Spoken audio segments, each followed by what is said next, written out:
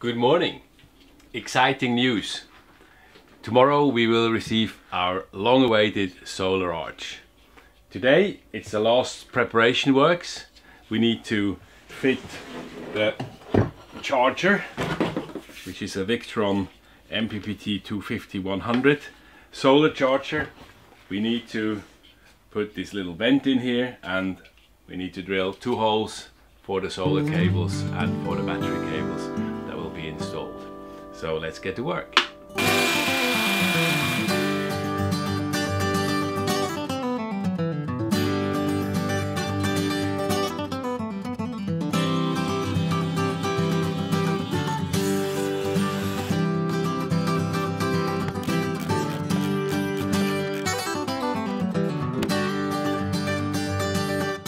Because this is going to heat up quite a bit and it's going to be mounted to the back of the settee here, we have decided to put in a ventilation hole that gives a little bit more of ventilation in here, and it looks as it fits perfect. And now the last thing we have to do is to drill 2 holes through that little bulkhead here to be able to pull the cables through to the batteries. Here we have the cables that will be fed through these holes. We pulled them yesterday through the whole boat. We have 2 cables for the solar panels. That's where the electricity will come that's going to be produced. It's going to go into our charge controller, and then we have 1 cable that will connect the charge controller with its steering unit, and then there will be 2 more cables that will go from the charge controller directly to the batteries to load the batteries.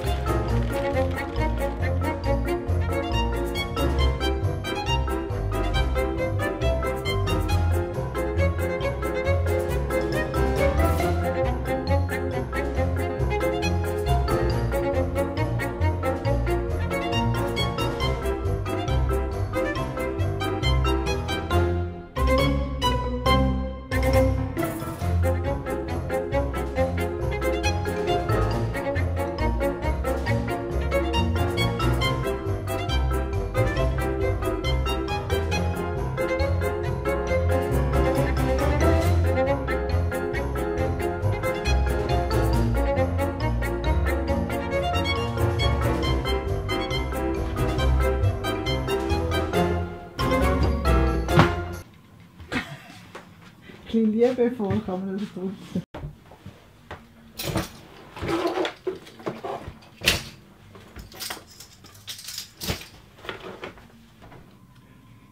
There is obviously not only the solar arch that will come, it came with a whole lot of adaptations that needed to be done.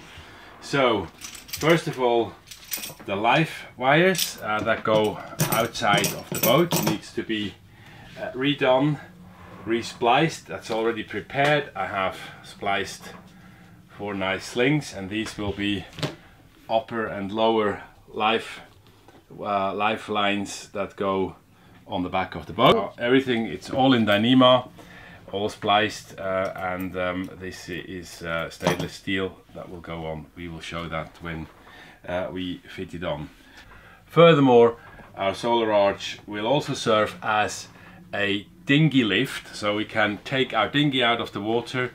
For that we need 2 of these pulleys.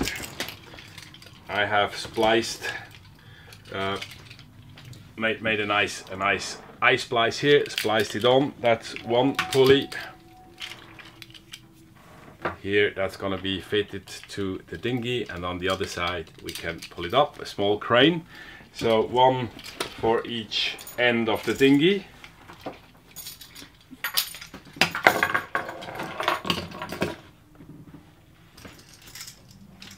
Also, we need to be able to lift our heavy outboard engine. It's 50 kilos, and that's just not manageable. So this is a little pulley crane that will also be attached to the arch, with which we can lift and lower the outboard engine into the dinghy and fit it, so that's going to be hopefully much easier than it was before. I have cut two pieces of wood for the brackets. Mark, the fabricator of the arch, has welded in a 3mm stainless steel plate into our guardrail, so these will fit on both sides of it, and that's where the dinghy engine, the outboard engine, will fit in the end.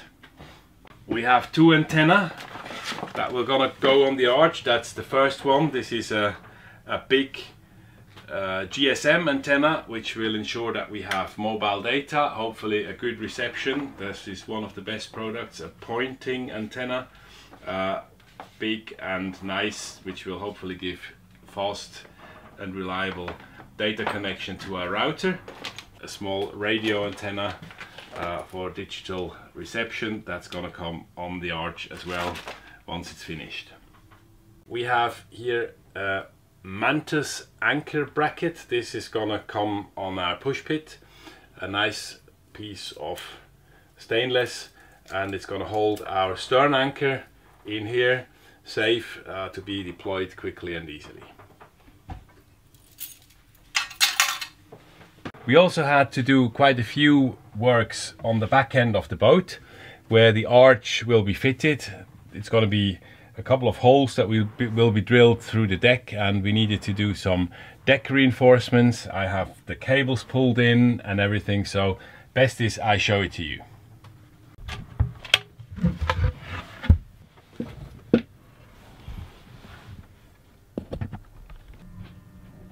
As you can see, this is quite a narrow space on the stern of the boat. It's about the size of a large car trunk, and in there is a lot of cables and ducts and hoses that restrict access to the things we have to do. Firstly, here we have all the electronics that we need.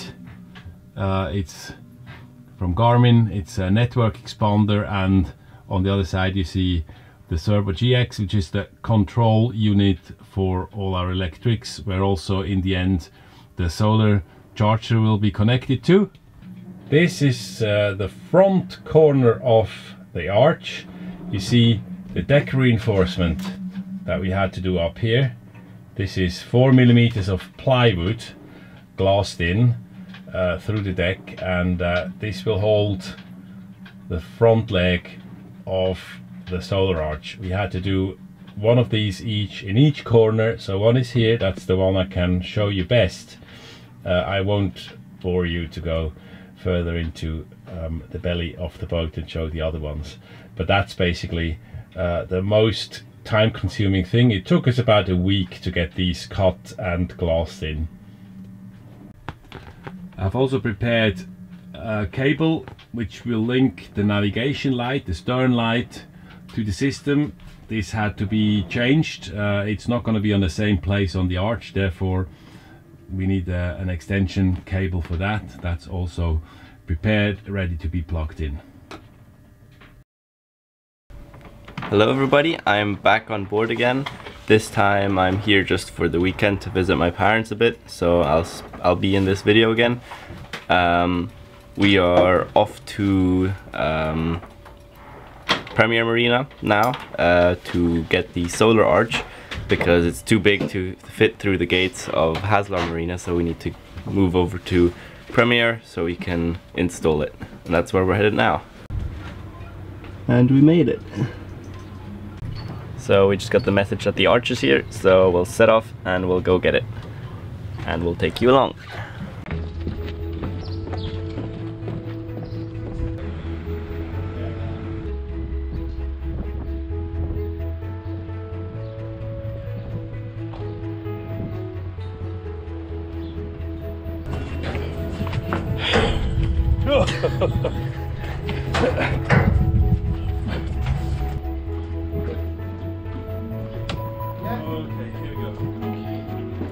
We wedged the halyard hull with them back so that we can lift it up.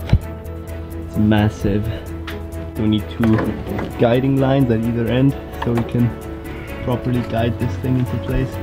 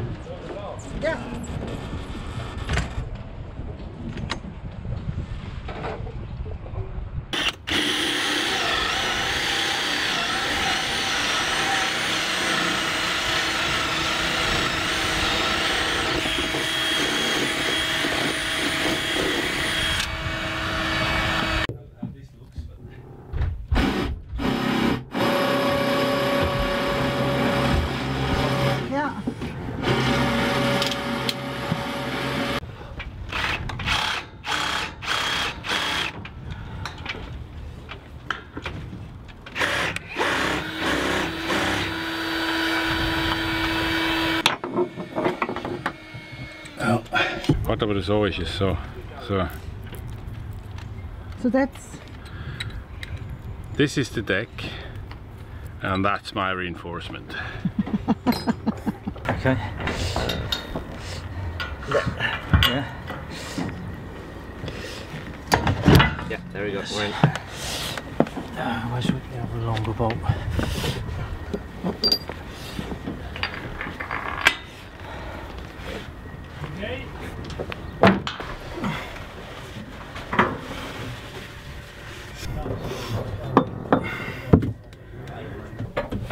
Are you holding? Yeah. Okay. Oh, that's a positive. Just keep on holding. I need to find a good position here. Pooh.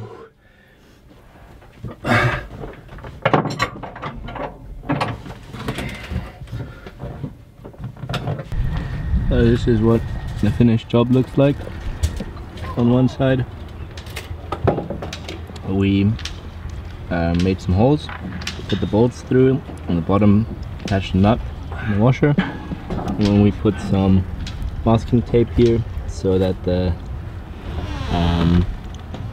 sealant doesn't ruin the teak, and same over here. And now we're just finishing the last little plate.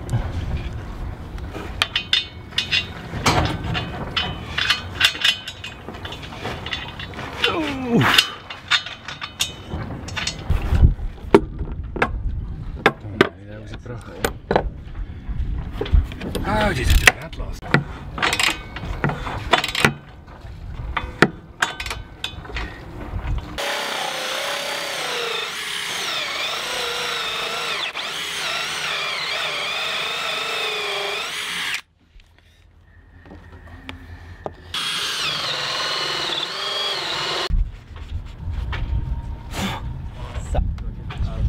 All clean. And now I go down below to tighten the bolts. Cool. So, jetzt ist Konstantins Turn. Mal probieren, ob er etwas wendiger ist. Daniel hat eine Beule. Aber just to give Constantine the feeling how it feels. Schnur! Aha, mach da vorne zuerst.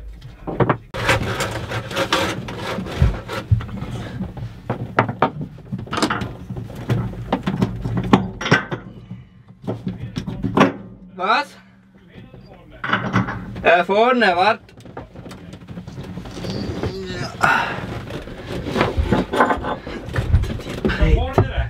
Ja.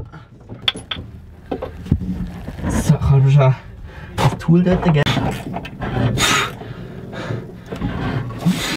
So now, as the arch is up, it's now attaching all the things to it, and safety first. We're going to install the safety lines on the side first, so that these tabs are closed and no one can fall overboard. Vorne ist schon dran. You can apparently also use it as a pull-up bar to do some workouts on. Just a bit high to get up to. Could have done it a bit lower, then it would have been easier to get to. But And Daniel, can you do the same? No, I'm not going to try.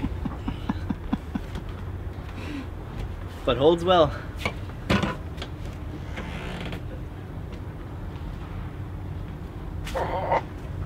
Wow, du bist aber gut. Wow, super. One. Schön aus. Und fühlt sich vor allem auch wieder sicher an. Hm?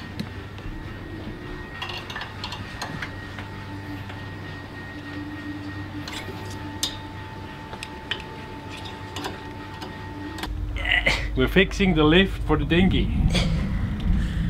Pretty stable, but sketchy nonetheless. Ist dran? Ja. Okay, dann kannst du auf die andere Seite rüberklettern.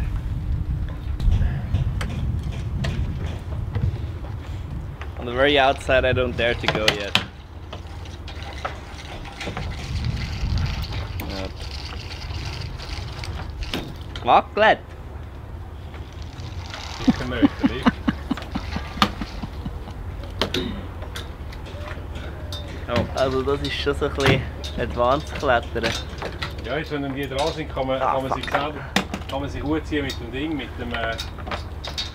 So.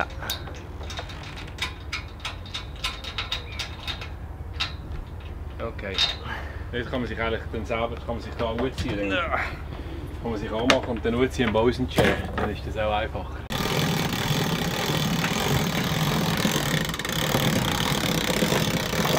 Ja, wie willst du dort raufkommen? Scheisse. Du hast jetzt nicht dran. Das ist jetzt lang, gell? Du musst ja noch mal langsam runterlassen. Du musst ja noch mal ein bisschen runterlassen. Langsam. Sorgfältig. Langsam. Langsam. Langsam. Bist du so sicher? Der zweite Darwin Award.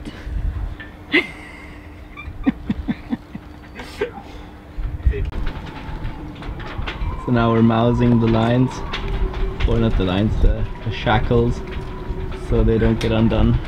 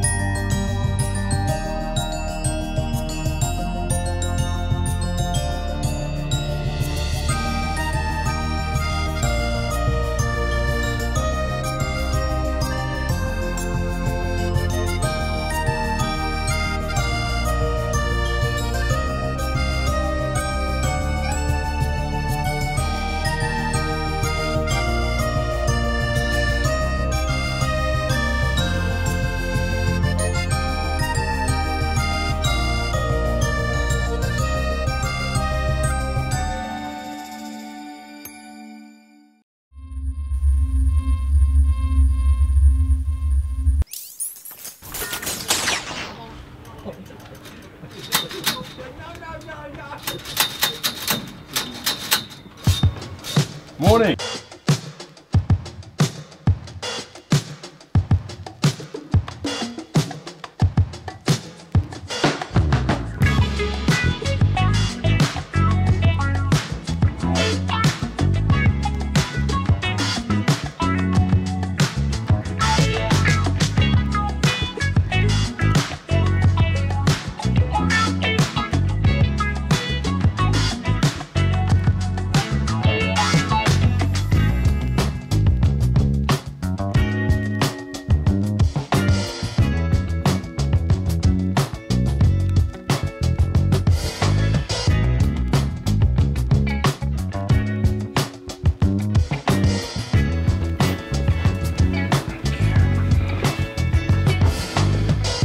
Here's the result of all that hard work. We can see it on our chart plotter. We have a widget from Victron Energy that shows exactly what's happening with all our electrics. And we can see here we use 850 watts of power because I'm heating the hot water, the calorifier, through the inverter. That goes to the battery, into the inverter, and into the heater of the water. And you can see the solar panels at the moment, they deliver about 450 watts. It's 4:45 on a cloudy afternoon. The sun comes through just about, and we're still delivering 450 watts. The maximum we produced on the photo cells here was about 1250 watts, so they're capable of delivering a lot more. So we're quite happy about the whole thing.